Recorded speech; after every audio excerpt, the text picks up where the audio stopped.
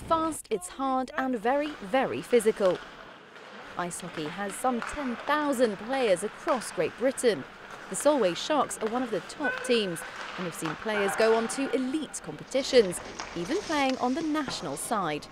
It's the fastest team sport in the world. I think it's one of these sports that when people come for the first time, there's always something going on. They love the speed of it, they love the physical aspect of the game.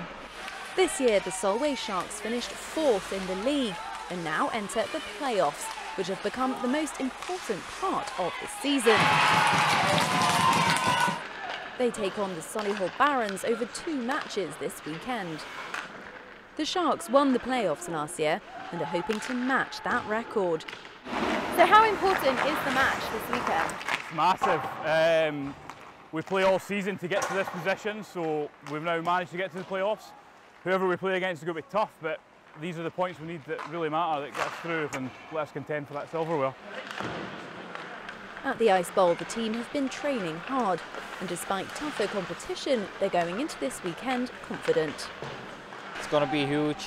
Hopefully it will come a lot of fans, so should be great atmosphere, and I believe we'll win, and we'll do our best to win this. So how difficult is ice hockey and how does it actually work? It wouldn't be fair not to give it a go. For those who don't know, an ice hockey team has 6 players on the ice at one time, and the aim of the game is to put the 3-inch rubber puck into the back of the net more times than your opponents. Safe to say I didn't make the side, but for the Sharks this weekend, it'll be all about putting their best skate forward. Charlotte Briere-Edney, ITV News, Dumfries.